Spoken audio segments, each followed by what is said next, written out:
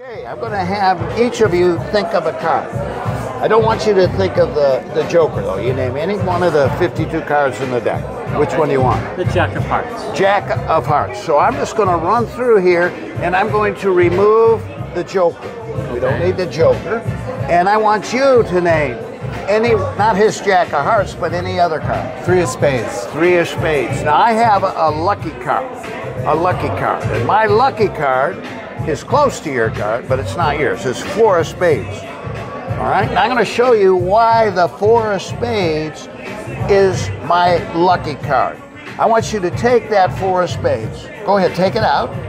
And in a moment, I'm going to have you place this 4 of Spades anywhere you want in the deck, but leave it halfway out. It could be way over here, in the center, way over here. Wherever you want that card, put it halfway in the deck. Any place you want. Okay. So, as a matter of fact, let's go ahead and let's leave my lucky card face up. And let me explain why the 4 of Spades is my lucky card.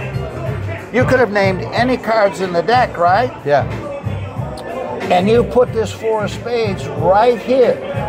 And that 4 of Spades is next to your card. Jason, what card you name? The Jack of Hearts. Right there. What card you name? 3 of Spades. Right there. And that's why. That's my lucky card.